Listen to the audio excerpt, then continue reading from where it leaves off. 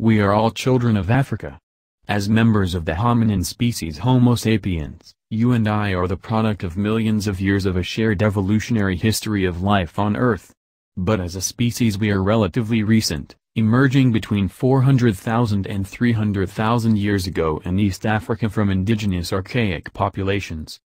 Currently, some of the biggest questions facing paleoanthropology involve trying to work out how and when early humans left the continent. Was it a single dispersal? Or multiple?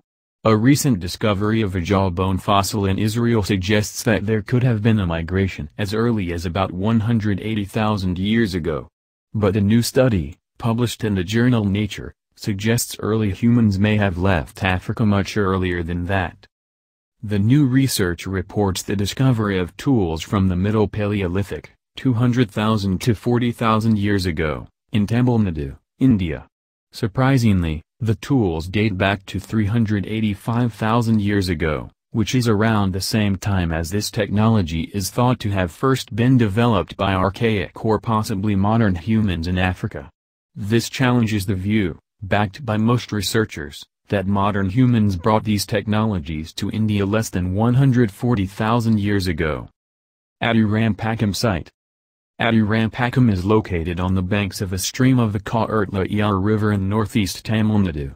Excavations by a team of Indian researchers revealed abundant layers of stone tools trapped within sediments deposited by streams which ran through the area in prehistory.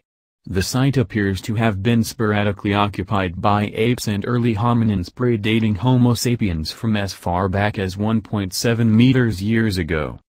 Using a dating technique called infrared stimulated luminescence, which pinpoints the last time that sediment grains were exposed to light, the authors determined that the silts and gravels which contain the tools date to between 385,000 and 172,000 years ago. These tools chart the transition from the Acheulean hand-axe culture, created by archaic humans of the Lower Paleolithic, to smaller tools. The latter were produced by a more sophisticated technique called levelos, involving the production of stone points and blades.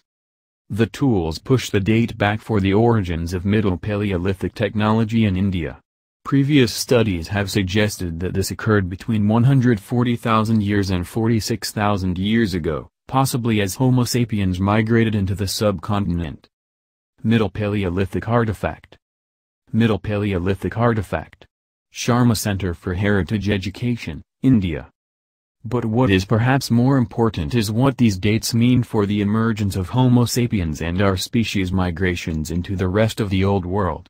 And to understand those implications we need to consider fossils from North Africa and how they are associated with hominin species and technology. Modern humans. African Middle Stone Age technologies, which first emerged around 400,000 years ago, have been documented as developing out of earlier Stone Age cultures at sites such as Kapthuran, Kenya, Kathupan, South Africa, and the Cave of Hearths at Makapanskat, South Africa.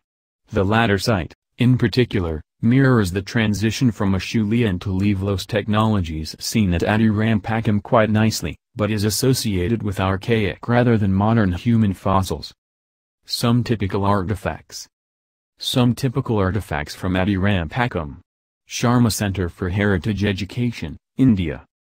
Recent work at the cave site of Jebel Ha'oud in Morocco has discovered fossils of Homo sapiens and Middle Stone Age tools together, dating to about 315,000 years ago.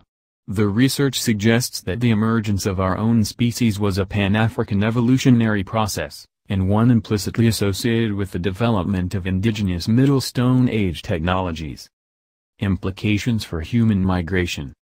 The new findings could mean that archaic humans in India developed such technology all on their own, which some researchers have previously suggested.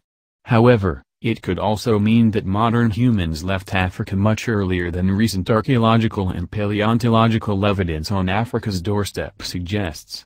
In fact, they could have left Africa shortly after evolving, making it as far as the east coast of India in perhaps a few tens of thousands of years. Further work at Adirampakkam may allow us to test these competing models, but we have to bear in mind that the association between technology and biology is not simple.